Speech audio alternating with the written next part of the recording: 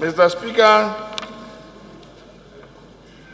anything about Okechukwu, I will ordinarily support.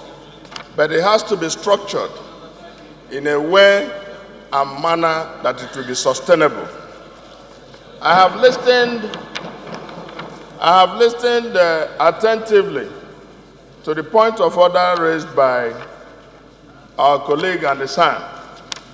First and foremost, it is prudent to determine which money we are talking about is a bachelor. The leader of the House led an ad hoc committee which Osai himself was a member.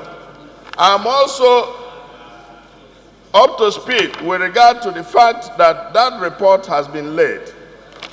I am not aware that this House has considered that report.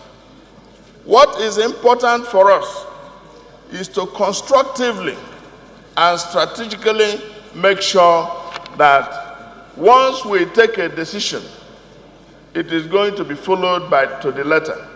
If the report will propose a bill, that will be fine. If the report doesn't propose a bill, we will know how to go about it.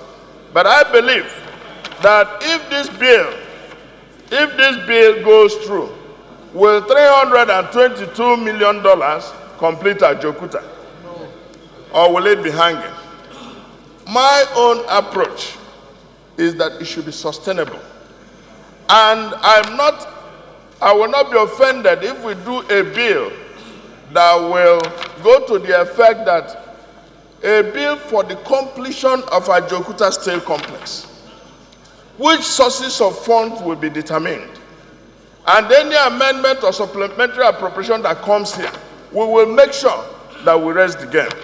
So my own thinking is that our brother and very eloquent legislator, let us take this back at the moment and make sure that a sustainable funding, sustainable, and it is also knowledge-based bill, because we need to consider the report of a committee which he was a member.